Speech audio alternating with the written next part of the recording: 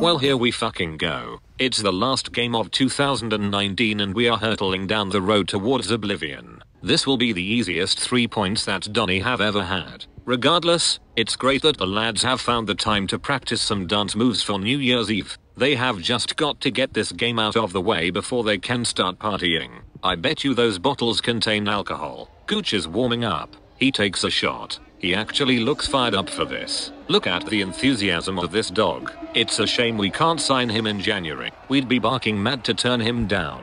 On to the action and we are in possession. We are awarded a free kick. It makes a fucking change to get a correct decision from the referee for once. Hurry the fuck up, Chris. Shut your fucking mouth and take the kick already. He finally decides to thread the ball into Gooch. Here's the Californian Messi having a pop at goal from the banks of the River Don. What the fuck? That was hit harder than Darren Gibson hits a bottle of vodka at Christmas. The 4,000 fans in the away end are partying like it's the start of last season against Charlton. Look at that celebration from the Yank. Sliding faster than this club slid down the table when Parky arrived. We come at the fuckers again. Wyke tries a long-range shot, but forgets that he's only 8 yards out. Should have gone to Specsavers. The team in the snotty-colored strips enjoy a spell of possession.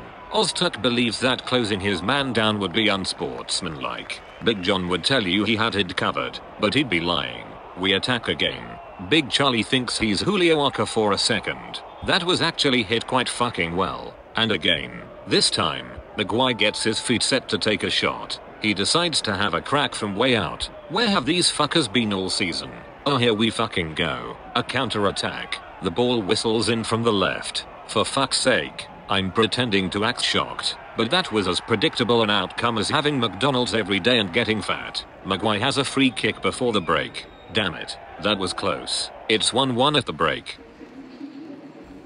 On to the second half and here we see Wyke. He's tracked all the way back to deny Donny a clear goal scoring opportunity, but he has forgotten that the teams swapped ends at halftime. Lyndon and Johnny Bravo link up on the left wing like Mickey Gray and Alan Johnstone. The ball finds Maguire. Fucking get in, you sexy Scottish fast food eating legend you. Look at those fucking limbs in the away end. You would be mistaken for thinking we'd won the cup instead of just taking the lead in a game for the first time in forever. Even the stewards can't resist getting in on the action.